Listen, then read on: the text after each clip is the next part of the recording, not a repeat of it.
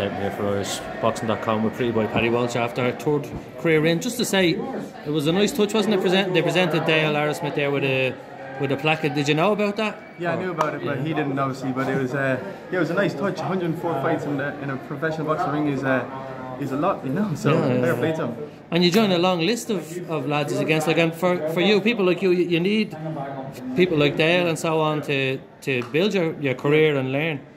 Well, I think the pretty boy. This man here, the pretty boy. What do you think of that, Jason? I thought I was a decent looking boxer until this boy came along. Is he better looking than Deco? Oh, two pretty boys now. I don't know whether he'll have to. It's good fun, isn't it? Very good, very controlled, and you know, just showing your skills, nice and relaxed, nice and loose, fast hands, good footwork. And it's about now just picking up into the next couple of rounds, 6 rounds, 8 rounds, and putting his punches together and letting them go. And we were just saying about the presentation to Dale. Was it yourself that organised that, or? Barry, myself, Robert Diaz.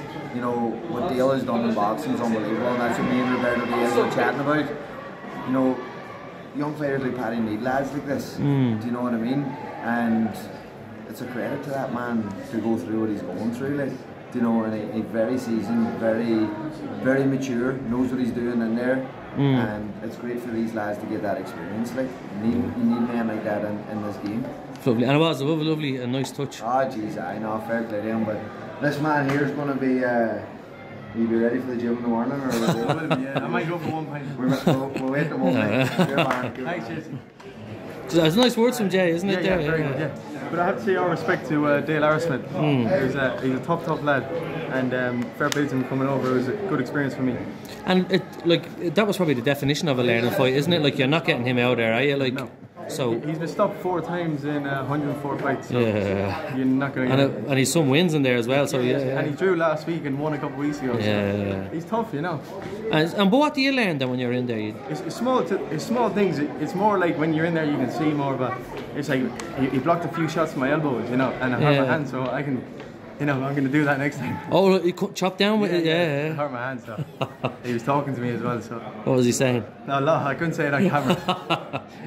But again, so for yourself, that's 2 nice learning fights back to back. Do you stay on that track now, or do you look to kick on? We're going to go out hopefully in January in Spain or something, or maybe in England, get a last 4-rounder, another top lad, and then go to 6-rounders. Yeah, and when are you looking for titles and all that? There's no rush, is it? No rush, no, I'm still baby, I'm still learning and just taking it all in. But it was this camp I'm really improving.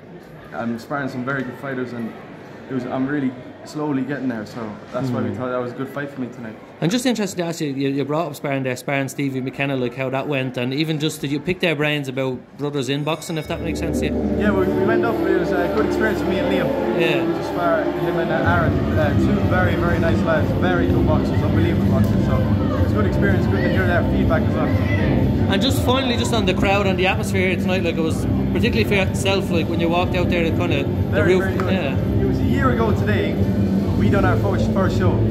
Yeah? Yeah, in the stadium. So yeah. we've come a long way. Look, yeah, it was. Well done. Thank you very much. Thanks, mate.